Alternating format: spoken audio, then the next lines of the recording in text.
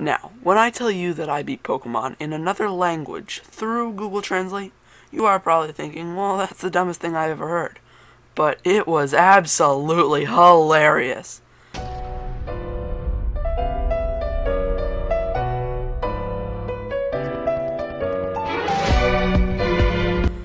So, there are two types of Google Translate.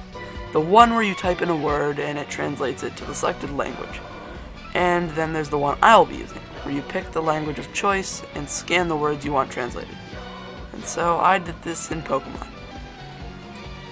I then started up the game and selected my language of choice, which is obviously for this challenge going to be Japanese.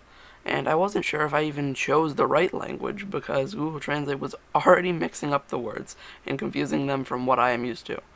So I picked at least what I thought was Japanese and moved on. I then went on to name my character, and oh, I wonder what that button does.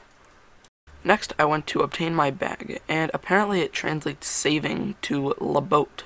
I don't know. But then we meet Hop outside, and one other thing is that Google Translate struggles with its sizing of words. So for some reason it changes the size of words for no reason at all, which is very funny too. I then walked over to the right to talk to Hop about going to the next town, when clearly he needed to calm down a bit or something, like, jeez. And after that, rather interesting interaction with Hop, we make it down to Wedgehurst Town, where Leon is waiting for us, with his apparently massive M on his forehead. And pretty soon after, we get back to Hop's house to obtain our starter from Leon, of which I choose Scorbunny, or as Google Translate calls it, Hibani, as it is the best equipped starter against the first gym. I then begin naming it, or at least trying to, because it tries to translate the words you are typing as you type them, which makes it very interesting, at least, to type stuff correctly.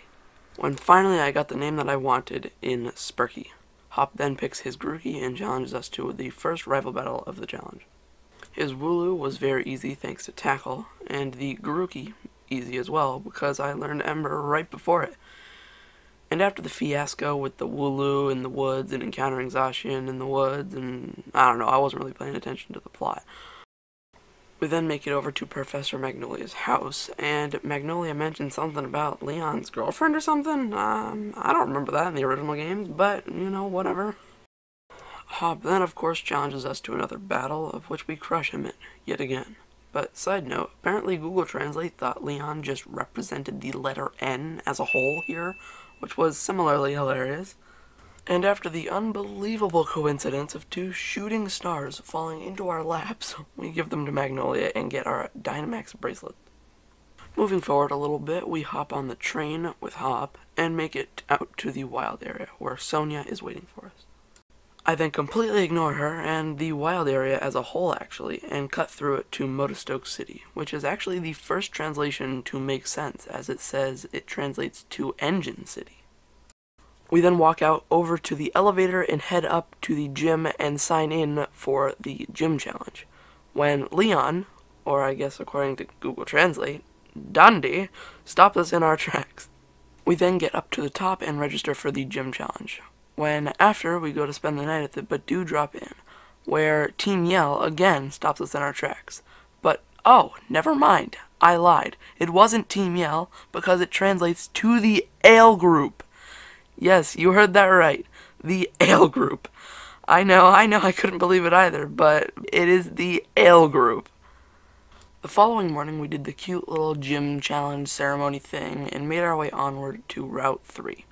And the only thing of note that happened across this road and the cave following is that while battling a trainer, my Scorbunny evolved, and we were ready for the first gym now. And after a quick battle with Bede, I made him see how much better I was. Whoa, and get it, Bede. You see, calm down there. Quit yelling at me. Soon after, I made my way into Turffield Town, the home of the first gym, only to get smashed into by a Wooloo. Next, I made my way straight into the gym, and after hurting some very cute but very annoying Wooloo, it was time for Milo's battle, who our starter pretty much obliterated, being fire type against grass types. Next, I headed eastward to the next route, and one with two crucial Pokemon for us to use in our challenge. First of which is an Applin, who I wanted to catch along the route, because it is just a cool Pokemon and was hoping to evolve it into a Flapple. And next was the gift Toxel from the lady inside of the daycare, which would be perfect for the next gym, the Water Gym. Moving on further through the route, we encounter some Ale Group grunts, and after beating them, we can finally get a bike. But before I tried my hand at the next gym, I had to dramatically level up my Toxel, until it at least evolved and learned an electric-type move, at level 30. So I began battling max raid dens and even encountering a Wooper, who I didn't realize was so good at driving, until finally my Toxel would go on to evolve into a Toxtricity, allowing me to be very confident going into the second gym. I then went back to Hulbury and grabbed Nessa, Lorena, and returned to her gym to swiftly breeze through her gym with our now level 30 electric-type monster, who brought us easily past Lorena's gym.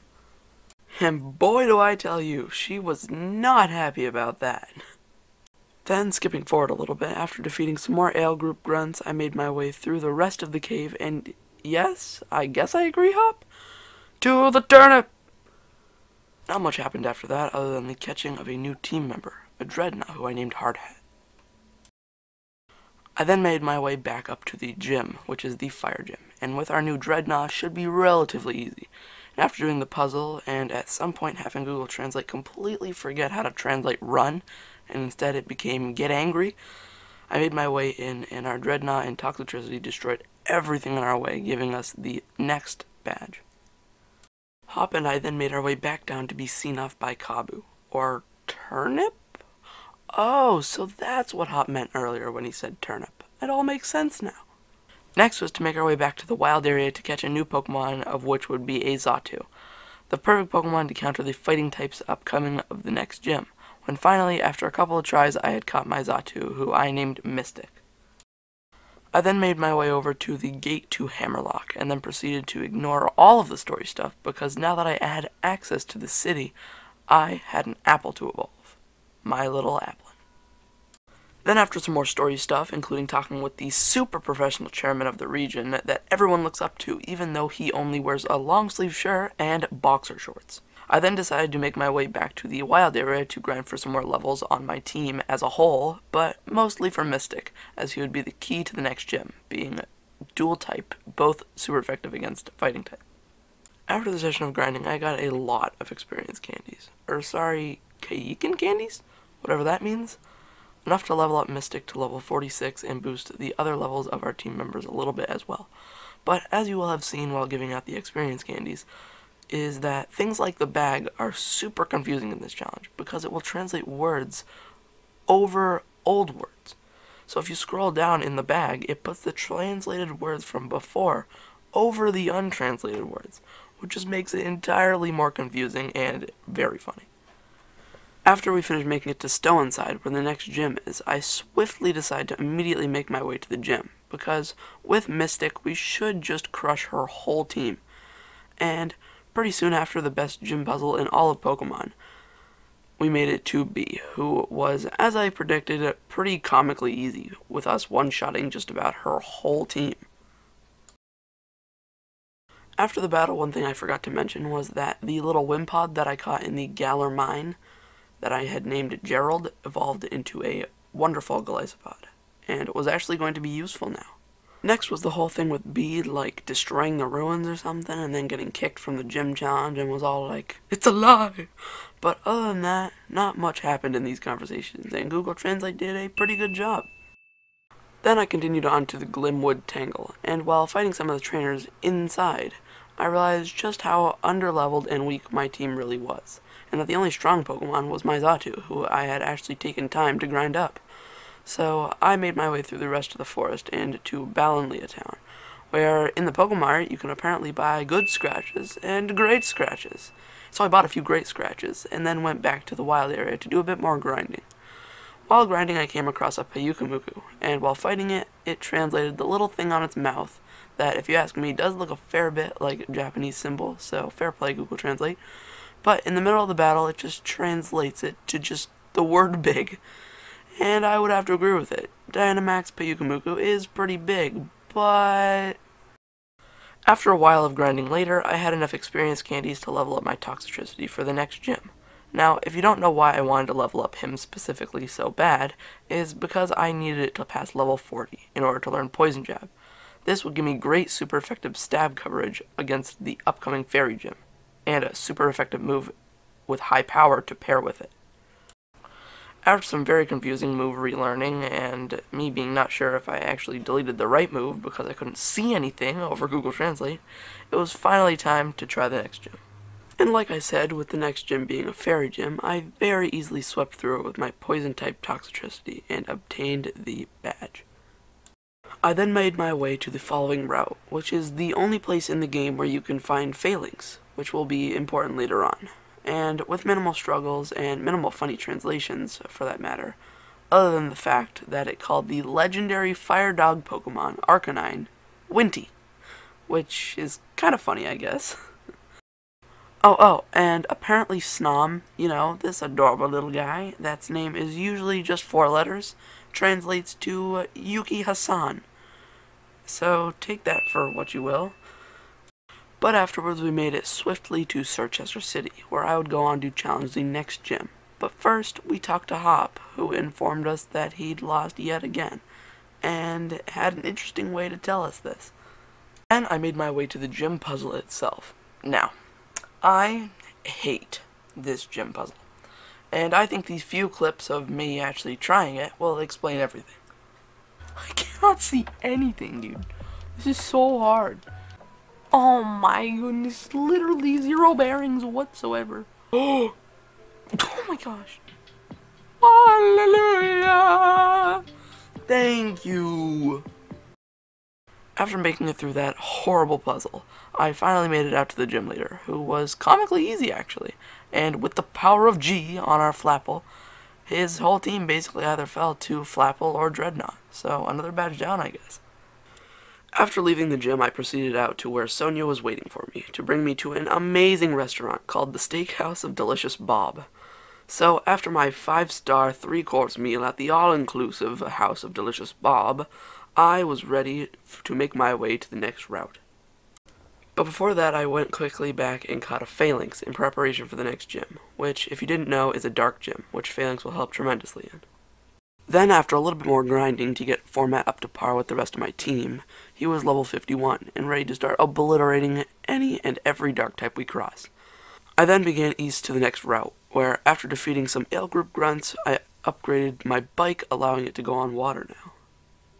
I then immediately made my way from there to Spikemuth, where, I just paused it and the Mantike, leaped at me.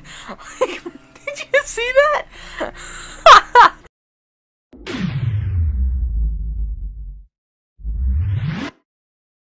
But after the absolute maze that is that route, I finally made my way out to Spikemuth, or almost there at least, where the only way in is the massive garage door outside of it is closed. But luckily my best friend Marnie, who I've only actually met twice now, lets us in the other side. But only if we beat her in a battle, of course. So we wipe the floor with her and move into the town. I then decided that I was more than prepared enough to challenge the gym, so I decided to make my way in without much plan other than just to sweep with Phalanx. After battling all the necessary Ale Group grunts, and this one that said he was about to cry, so of course he battled me. But after beating him, which in hindsight didn't help with him wanting to cry, but I digress, we then make it to Piers, who ends up being, like I thought, comically easy. Phalanx did all the heavy lifting, and without Dynamax, the battle was won. Then there was an explosion outside of the town that I just ignored and went back to Balanlea, because the next gym was a Dragon-type gym, and I wanted a good Fairy-type counter for it, so I went back to the forest to catch a Morgrem, who I would evolve into a Grimmsnarl, after a whole lot more grinding. After a rather large amount of time grinding, I had enough experience candies to get our Morgrem up to level 57, which was more than enough to evolve it. Then was the daunting task of getting its moveset right, without deleting moves I actually wanted, and after almost half an hour, I finally ended up with the right moveset that I wanted, of Spirit Break, False Surrender, Bulk Up, and Play Rough. Next, I went back to Hammerlock, where the next gym is, and with my newly gained power of my Grimmsnarl, I was more than ready for the next gym. After some easy battles against the gym trainers, and nothing really to note Google Translate-wise during the gym, it was time for the next battle and for the final badge, with Raihan, or I guess Cabana as Google Translate calls him, which I would argue sounds cooler than Raihan, but I digress. We then were able to beat him without very much trouble, and while I say this, his Duraludon is always an absolute menace, but between our Cinderace and Grimmsnarl, we took it out with relative ease. Then after some story stuff, I start off on the train with Hop to Wyndon, or I guess Shoot City. I wonder what happens when we get there. But before we could make it there, I had to make it through the ice route just prior, and in doing so I faced a hiker with a Mudsdale. Pretty standard stuff. And then went to use Bounce on it, and was surprised to see that it translated Bounce to Jump, which was funny and surprisingly accurate. The rest of the route was surprisingly easy, and soon later we had made it out to Shoot City. I then decided to heal up my team and head straight for the semifinals of the gym challenge. And while registering, according to Google Translate, the league staff member summed up Pokemon in the best way I've ever heard, in just 4 words. He pretty much summed up Pokemon battles in one sentence. With you, fight on the big stage. That's about it. Anyways, I then made my way in and very easily beat Marnie with just our Phalanx, and Hop with a mixture of Pokemon, all of which super effective against him. And without many funny translations later, I had won these rounds and was headed back to the Badoo drop-in, when I was rudely bombarded with questions from the reporters.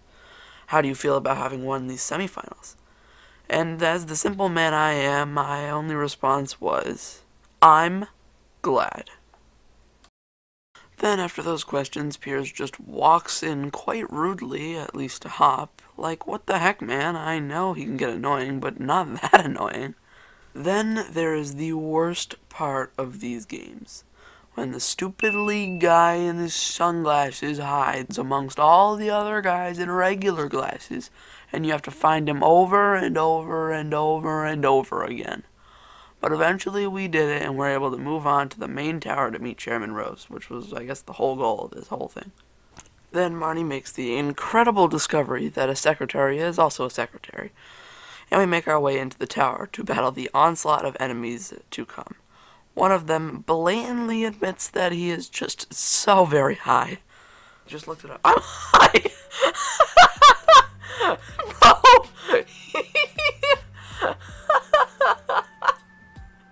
Is he though? Dang! Okay.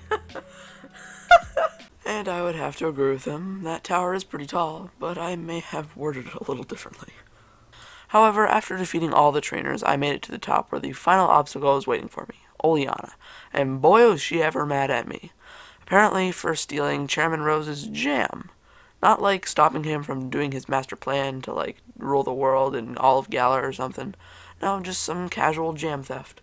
Then was her actual battle, of which I was able to beat her with relative ease, and made our way to Leon being scolded by Chairman Rose.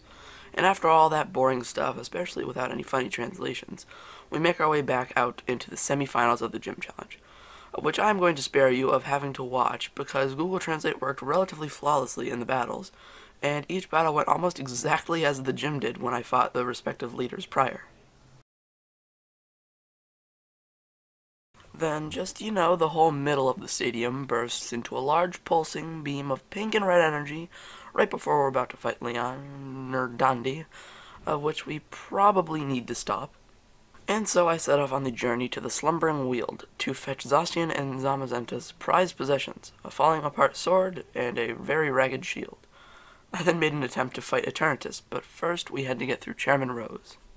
And really, in this battle, our Cinderace was the absolute star of the show, taking all of his team in just 1 or 2 hits. And after the battle, I get the incredibly useful piece of information about Chairman Rose, that he loves speeches. After defeating Rose, we are finally able to go up to the top of the tower and battle Eternatus, and actually catch him for that matter, without many funny translations, and not a very hard battle, just a bit of a time-consuming one, leaving us just one obstacle in the way, beating Leon. We walk onto the field more ready than ever. The battle with Leon starts pretty easy with us taking out his Aegislash with Cinderace and his Haxorus with our Grimmsnarl. His next Pokemon, his Dragapult, was the one I was most scared of. But Toxtricity tanked all of its hits and let us switch into a healthy Grimmsnarl to take it out. Cinderace took out Mr. Rime and Flapple took out Inteleon. Then was his final Pokemon, Charizard. Now, this is where things got a little dicey. And not because of the actual Pokemon battle itself, just because of this. An even match, completely even, 65 at levels to 65 levels. Both Dynamax/Gigantamax. Charge the console, it'll go to sleep soon? Wait, no. Excuse me? Please, Oko, just Oko, please. Do me a favor and just, please, do the thing. So, it didn't do the thing. It actually did quite the opposite, and the Charizard KO'd us. But luckily, the switch lasted just enough time to be able to wait out the Charizard's Gigantamax turns and allow us to barely KO with a healed Dreadnought. In the most poetic fashion ever, the switch died just moments after I had won. Thank you all so much for watching this video, and if you did enjoy, I do stuff like this all the time and even stream it all on Twitch, so go follow me over there if you're into the live experience. But until next time, thanks for watching, I love you guys, and peace.